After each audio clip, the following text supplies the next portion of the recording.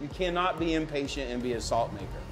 We make pure flake salt, pure kosher sea salt. It takes about 2 weeks from seawater to dry flake of salt. The way we harvest, gently take a scoop. We're letting it drain and getting any of the liquid that might still be sitting in the salt back into the pan.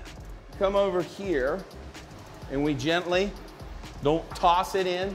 This isn't dirt, this is beautiful flakes of salt. Once we've harvested, let it drain, we rinse the salt. Rinse it with fresh cold water, fresh, clean, cold water. Once they're finished draining, we put them in a dehydrator. So once the salt is all dried and comes out of the dehydrating room, it comes over to the sifter. It has 2 separate screens in it and 2 different spouts. It will separate the kosher and our flake. Our kosher, it's more like your everyday all-purpose, more practical to use.